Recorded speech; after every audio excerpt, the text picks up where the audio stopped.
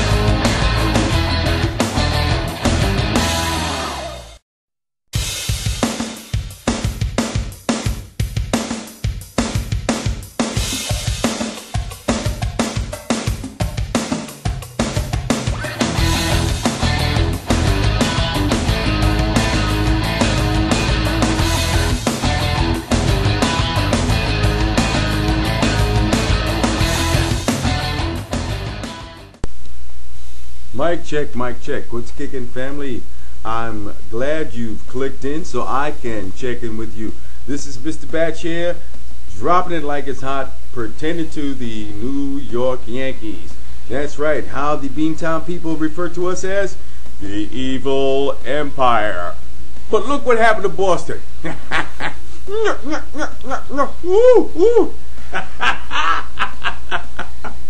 I'm loving it because in one of my previous videos, I had spoke about the NLDS going 5 games. You know, I said 5 games, and we're going to come back, and of course I want to see, you know, the Yankees get that gate receipt. It just so happens for game 1, I was out with the youth football organization, and they had a football game in the shadows of Yankee Stadium, game 1, that Friday night, September 30th, that got rained out. Well, when it had rained real hard, you know, we still play football. But when we were playing football, it got awfully quiet in the stadium and the rain was coming down. And we had learned later that the game had was stopped and then picked up. So my prognostication, pontification has come to fruition. Woo! Almost got lacerations of the tongue.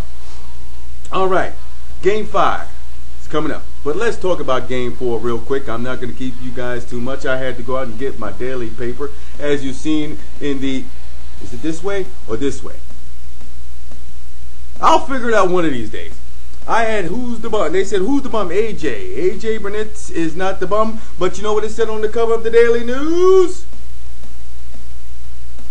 Back in it, because who was that dude on Detroit that said it's over? Dude, you is stupid. You don't ever say that to the Yankees. Family, all you got to do is you got to play your game. I'm just saying, yeah, it's over. You doing all... Yo, with moves like that, you need to be on Dancing with the Stars and not playing baseball.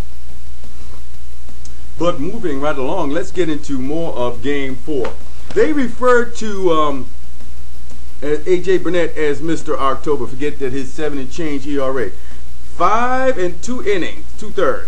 4 hits, 1 run, 1 earned run, 4 walks, 3 strikeouts, 81 pitches, 49 of them for strikes. And I'm telling you, I was on the edge of my seat for every last one of them. Every last one of them.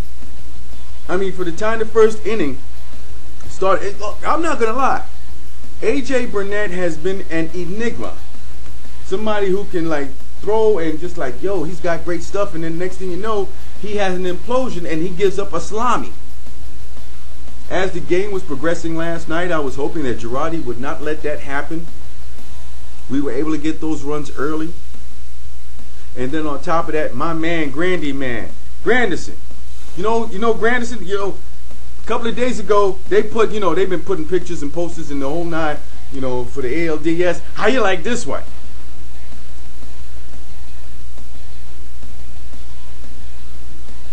Yeah, that wasn't the night. That wasn't last night's catch.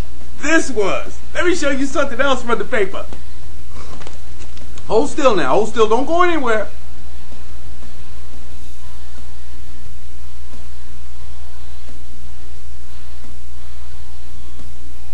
That's right. You've seen it. They said call him Granderson because he closed them out last night. Also last night in the 10-run barrage, Teixeira and A-Rod woke up. Jesus Montero got 2 hits last night. Everything started to unfold and unwrap. I don't know why Leland left homeboy in there. Was it Phil Coke or another? He left one pitcher. Yeah, I think it was Phil Coke.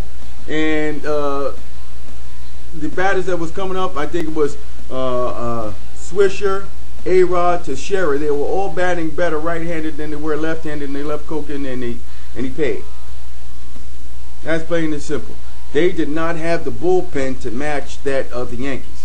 And now that we're going to be at home, they definitely don't have the bullpen to match us.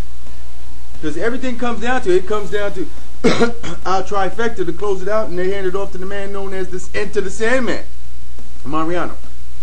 So tonight what I'm looking forward to is I'm looking forward to Teixeira, A-Rod coming through, getting some big hits. They need to, you know, get some hits in. A-Rod's first significant hit was a sac fly RBI, which got him off that little schneid. Teixeira got another hit. They've been having the shift on. But overall, I believe that in this 5th game, we have all the makings in order to go to the next round. And we're going to do it in fine fashion. The weather's going to be great on Thursday for the Yankees. And I don't think a rain delay will slow us down. I believe that they're going to be having Nova on the mound, the rookie. And he pitches like a veteran. He's not caught up in the moment. You know, because sometimes some of these guys come in and, you know, their eyes get big as saucers. Whoop, whoop, whoop. Get real big, and, you know, the magnitude of the moment gets them. Because in the postseason, it's a whole different animal than regular season. You got 162 games to play around. In the postseason, you don't. You got X amount of games. And Thursday night is the elimination game for the New York Yankees against the Detroit Tigers, and the Yankees will come out on top. This is Mr. Batch. I'm out of here like I stole something. Peace.